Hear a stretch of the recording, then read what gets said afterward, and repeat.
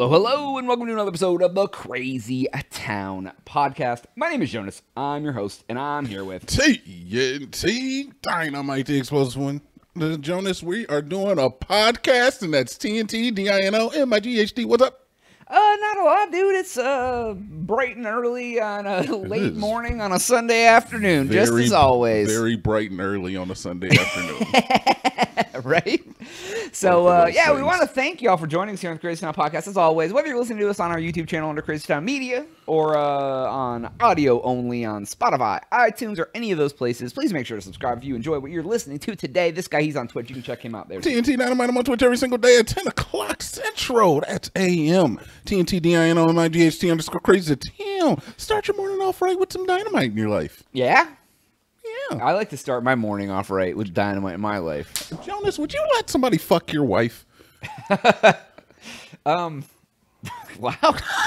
just asking. Probably not. Because we didn't get into this, but About apparently cuckolding? it was news. We did. Cuckolding is news? Yeah, cuckolding is news. Funny enough, how you should mention that.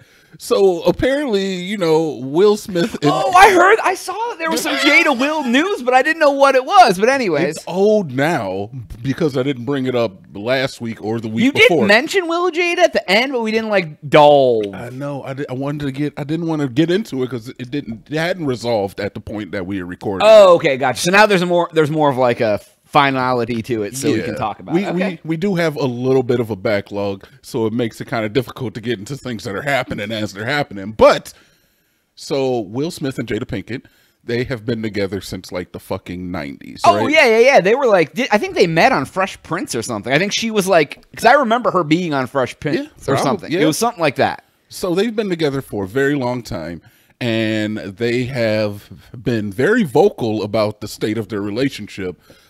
Maybe not totally disclosing everything, but they're basically saying, look, we are together forever because we have children and we know each other, we respect each other. They're good for each other, but maybe just not good at being married together.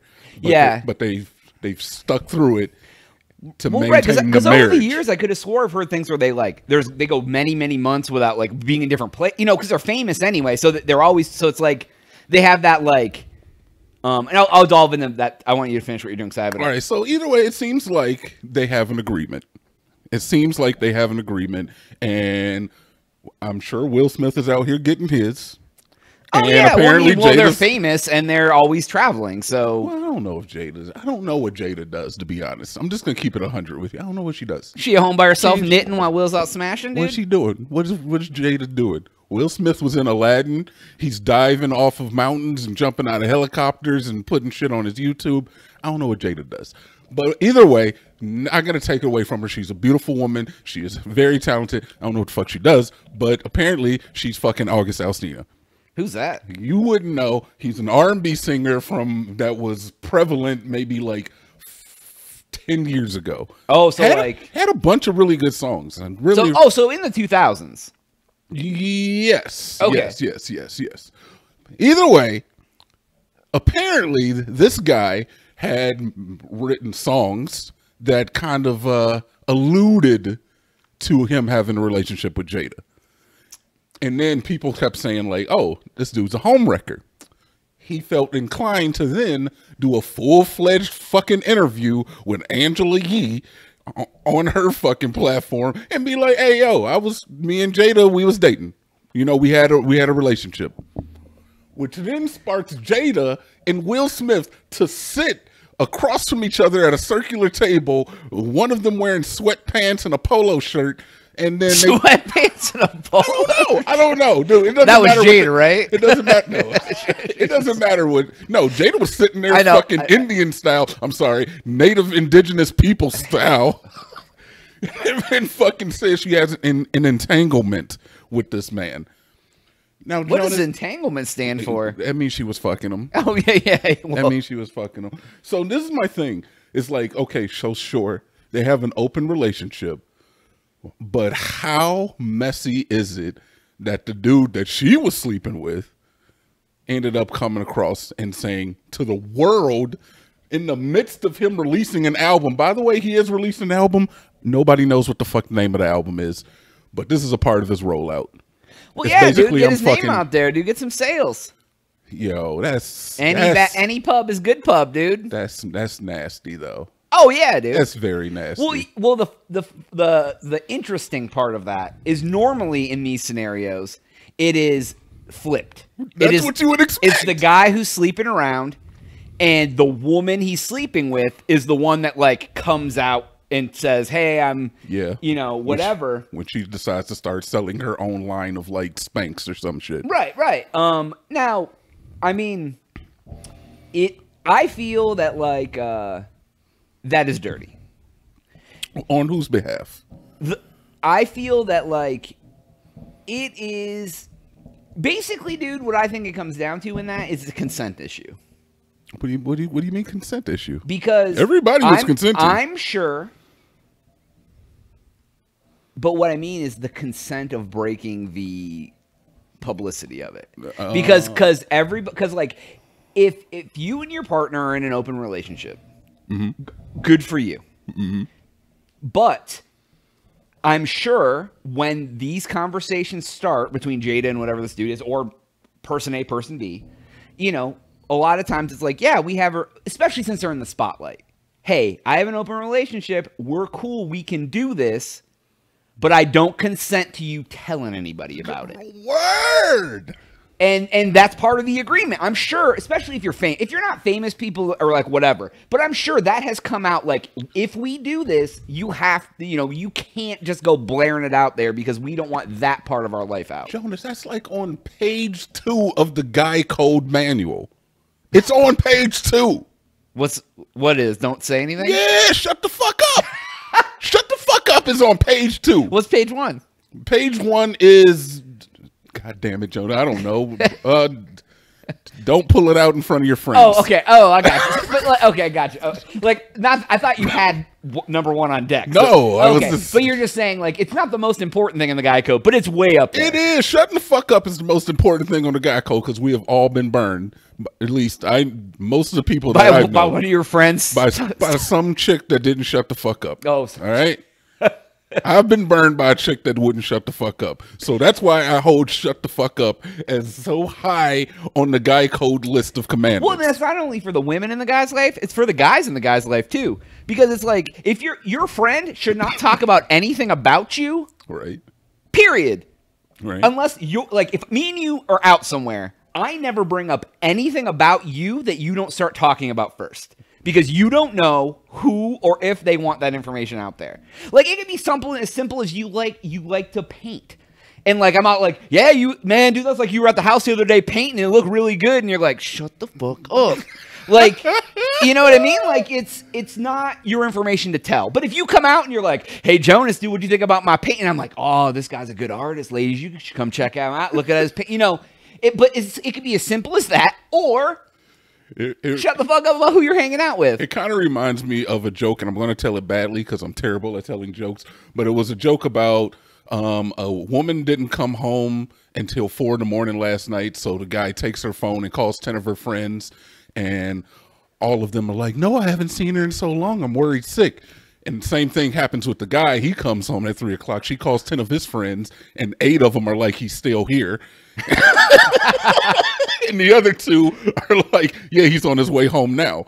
So it's just kind of like, yes, Guy Code is shut the fuck up. Cover, I don't know. That was I think I've talked about the story before, but there was a movie called it's a guy thing or something. It was like a kind of like a reverse like romantic kind of comedy in the like early 2000s that came out. And there's a scene where the woman finds another girl's panties and he makes up and he's like, oh no, they had an underwear bin at the store and it's some crazy ass fucking thing. And she's like, oh yeah, I'm gonna call the motherfucking store then. She calls the store and some guy answers. He's like, thanks for calling Steve's. And she's like, do you guys have an underwear bin? My husband, blah, blah, blah. And he goes, oh yeah, man, we have a great underwear bin with yeah. And like he hangs up and like he goes back to her and she goes, oh, I'm sorry, honey, they do. And then it shows the guy at the store again and the guy's like, what the fuck was that? He goes, it's a guy thing. Fair. And that's what and Is that fucked up? No, because in this situation, everybody is consenting.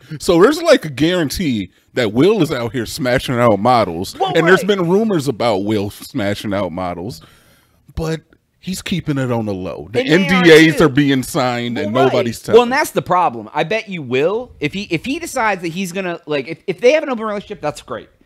But I bet you almost nothing that he probably has fucking documents on the ready. The NDAs are being signed. Like, man. Right. He's like, if we are gonna do this, you have to sign an NDA because you will ruin my career if it comes out, and if it comes out, I can sue your ass. He'd be like, why don't you come up to my hotel room?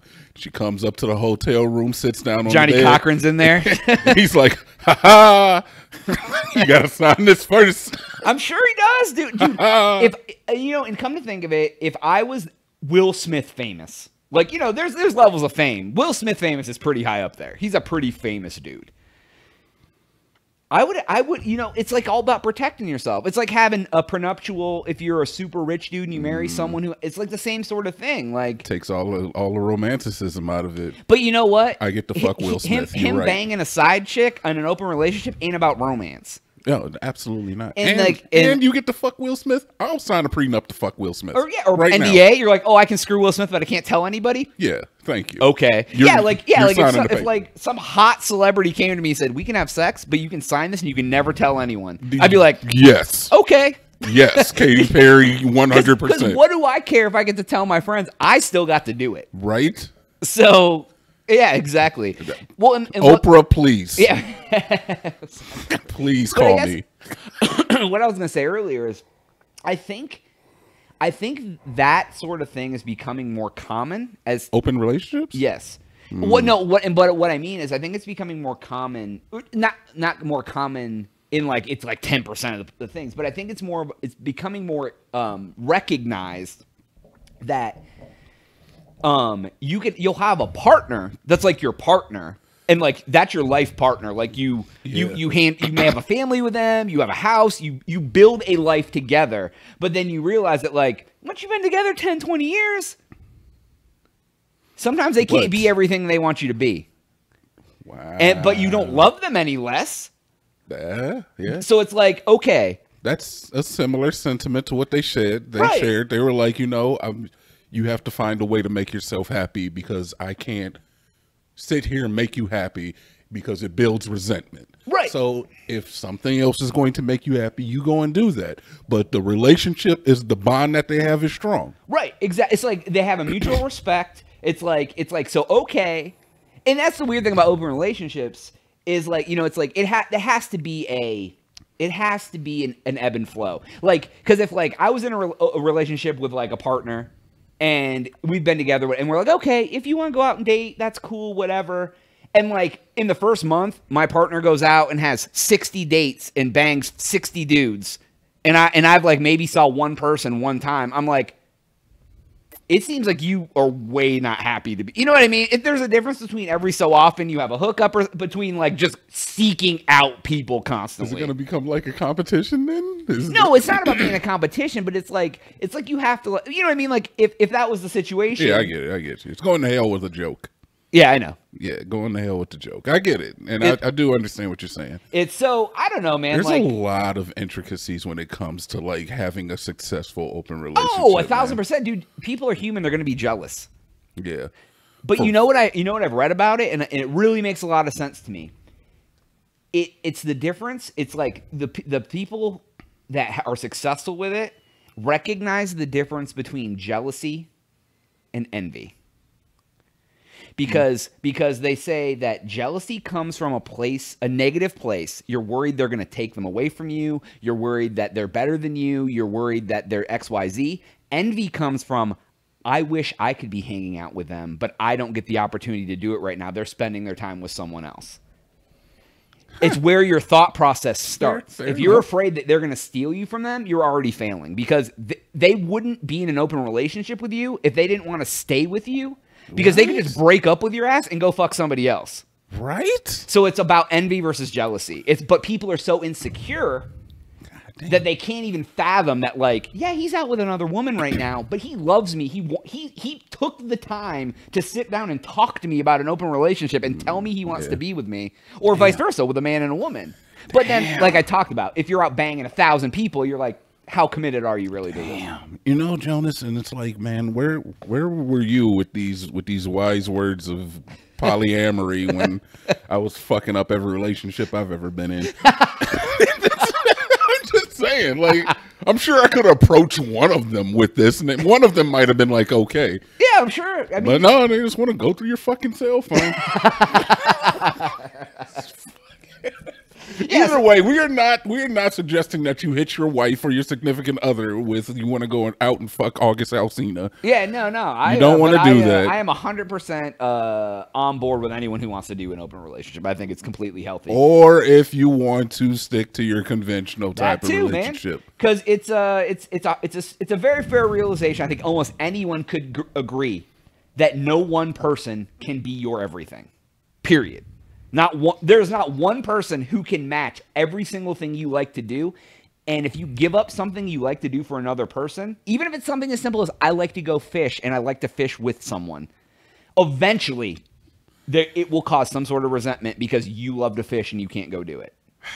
It's not all about sex. It could be a partner that you go play. Like, you find a girl who likes to go fish, dude, go fish with that girl. Whether you have sex or not, it's about the relationship you have. It could be a fishing relationship. It could be a fucking relationship.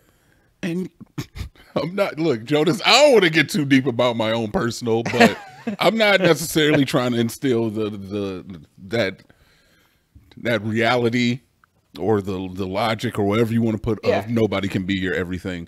There's somebody out there for everybody who can accommodate you, and you can accommodate them. But you do have to realize that there are billions of people on the planet, and the chances of you finding that one, and the chances go buy a lottery ticket, who likes to do 100% of everything you like to do, and that you're not going to have to give up something that you enjoy doing, are very slim. Let me put it to you this way. This is the thing I think you could probably understand about this. So, say you have a girl, and you guys have a great relationship. She hates video games, right? Wait, hold on. What are we trying to say here? But say you had a friend that was a female that just loved playing fucking video games, and your girl was like, "That's fine. She can come over and play games with you anytime you want." And if you guys happen to like fool around or whatever, that's cool. No, that's not cool. That is not cool. I'm just I understand, like, if I like to play video games and my girlfriend doesn't, then I find a girl who does and we play, then that's one thing. But as soon as you start putting your penis inside of her, yeah, I'm afraid she has an argument there, unless I've discussed it with her prior. Yeah, I got you. So just be open, talk to your partners out there. Absolutely. There is a chance that they might want to fuck August Alsina and that you can go out and go fuck models. And then everybody's happy. Yeah, right? Right? Well, I think... And then while you're at home playing video games, you can imagine your wife out there getting slammed by this big black 7-inch dick. Okay, yeah. I'll come and fuck your wife. But then she's getting 10 inches. Just putting it out there. I mean, whatever, dude. You know, you gotta do what you gotta do. But no, man, it's an interesting thing. I don't know. I 100% could do it, but on the same note, I wouldn't want to. Well, the other thing is too, is like anyone could say they could or couldn't do it until they're faced with the thought of like their partner's out on a date with someone else. Like, it can sound great all day. Like, I've had a friend before who she's been like, man, you know, I would like to like my husband isn't into like trying to like open our stuff up or like even have like, you know, bring another girl in, blah blah blah blah blah.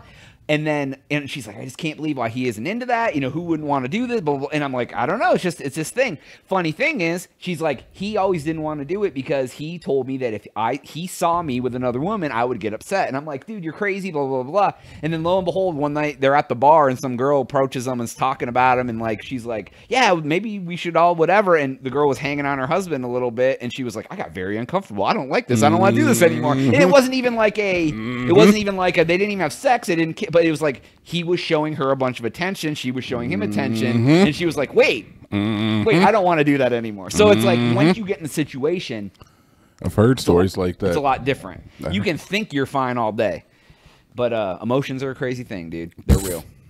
So Let's get to one more thing before we get out of here. This turned into the polyamory episode. I like it, though. I know, that's fine, dude. Okay, in the UK, they are talking. I really actually like this story a lot. This week, they are, or not this week. I think this month they're going to start looking at regulations to. Okay, I guess we're just we're gonna look to regulate the junk food industry like they regulated the tobacco industry. Oh, but you don't got to be 18 to eat a Snickers. No. But what they said is they want to regulate processed food like tobacco. And what they were talking. I have a few examples here. Oh, they're gonna put warning labels on. Think Joe Camel. Remember when Joe Camel was on the cigarette packs? Yeah, no cartoon characters, no fruity flavors, stuff like that. What they're talking about putting into place they've already put a sugar tax into place, which has helped.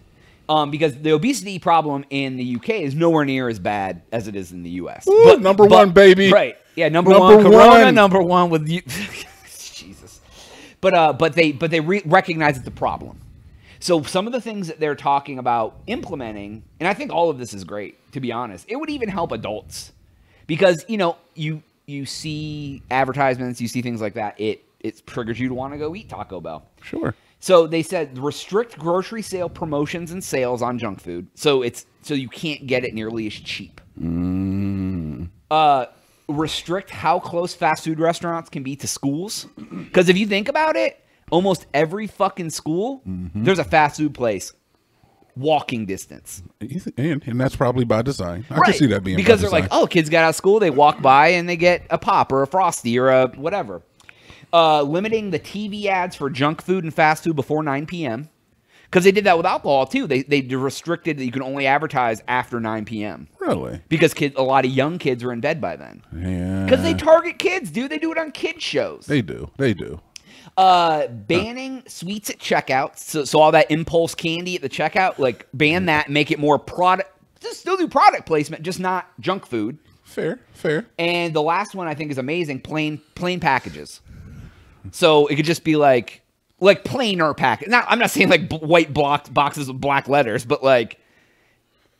All right. So while I get it, and I do appreciate them trying to take steps to try to deal with the obesity problem or kids even being exposed to it as much. Right. I kind of feel like that's anti-capitalism, man. But dude, why with tobacco? You're gonna limit. Why is it okay with tobacco? Because the same argument. People should be able to police themselves. Yeah, and that's the thing is like, why with tobacco?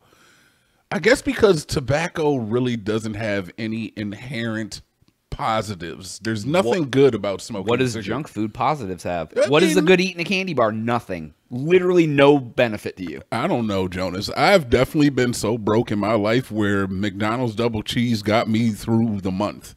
Well, yeah. Well, that aspect as far as cheapness, but like as far as like candy and stuff, like that doesn't serve any purpose to anyone. It literally, it's funny that like, and we gotta wrap this discussion up because we're getting close to the end. But it's funny how things like a Coke used to be like a delicacy you had with like a meal at a restaurant, and now it comes where people like in the 50s where Coke came out, people weren't drinking Coke 10 times a day. Well, they didn't have a 12-pack or a 24 cube. They didn't have the cubes. So you go out to the restaurant, you have a Coke.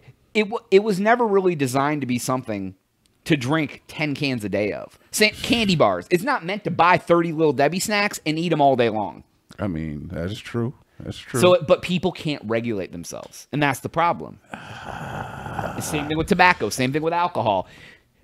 I'm not going as far to say junk food's a drug. Yeah, I'm not. Even though sugar is very addictive, but on the same, like I said, man, there's nothing inherently good about tobacco, whereas sweets are only bad in excess, right? Because you can eat, you need a certain amount of carbs. If you eat one Little Debbie and you continue out your day, obesity's not going to be your problem. You smoke one cigarette because you're stressed out. No, but cigarettes are bad, period. Every cigarette is a minute off your life. But every Little Debbie ain't a minute off your life. It's every fourth Little Debbie. It's a minute off your life. I don't know. I think it's a wonderful idea, but on the same note, I could definitely see these companies having an issue, especially when it comes to I can't advertise, I can't have my packaging look a certain way to compete with my competitors. I can't put my stuff in certain areas of the grocery store to incite purchases. That's what their bread and butter is. Huh? Yeah, but here's the thing, though. That industry, fast food, processed food, too big to fail. And it's gotten out of control. Like, they literally make shit is barely to the regulations of it to be considered food. The cheapest possible way they can create it with the, we have to have X amount of protein. We got that in there. You know what I mean? Like, it's not, that industry is nowhere, their focus is not to provide healthy options for people to survive. Their mindset is let's put out the cheapest, most processed shit we can to make the most money on every box we sell. They don't give a fuck about the people's health. Wow. They don't give a fuck about anything. They want money. Wow. Yeah, why am I fighting for them? You're not even wrong. Why am I caping for them? I guess I was just being devil's advocate, but yeah. I mean, fuck them. You're right. Yeah, like fucking Lil Debbie ain't out here being like, how can we make it healthier for the kids? How can we make it tastier? They buy more. How can we process our chicken nuggets more to make 1 cent more per nugget? Do you remember the KFC Double Down? Yeah, the two chicken patties with bacon in the middle. I never had one, but I did hear about them. Yo, I had one. One. It's too good? No. It was bad? I mean, it was like chicken buns with bacon in the middle. It was good, but you felt like you were like sinning before God or something. Like, Jesus. Like if your mom walked in the room and caught you eating one, she was going to kick you out of the house. She's like, how dare you bring that in my home? No, this is the last straw. DInomight. Yeah, good. Dude, but I don't know. I think it's a good thing. I doubt that'll come to our country because I think it's too big here. There's too many. Jeremy Kennedy tried. It didn't work. Yeah, dude. But I think it's just going to become a bigger problem, and that's honestly why the obesity rate in our country is so high, is because the healthy options are expensive, the bad options are cheap, people are broke, people want quick, people don't want to take time to make healthy food, and people don't do shit. Yeah, you're not even wrong. So not even wrong. Whole Foods is way too expensive. Yeah, absolutely. Yeah, I mean, if I go in the store and I can buy a $7 bottle of juice or a $4 bottle of juice, which boost am I buying? I don't know. Which boost are you buying? Boost my giant, dude. Which boost are you giant? So, but anyways, that's just something to think about. We talked about wives getting cucked and healthy foods, dude. Whoa, every episode of the Fit Crazy Town podcast has a nice little cavalcade of craziness, dude. Boom. So that's all the time we have for today's episode. Please make sure to like and subscribe. If you already do that, he's on Twitch and stuff. TNT DInomight. I'm on Twitch every single day at 10 o'clock Central. TNT DInomight. GHT_crazy tune. Sweet. So for Jonas, TNT. We'll catch you on the next one. Yep. Out that.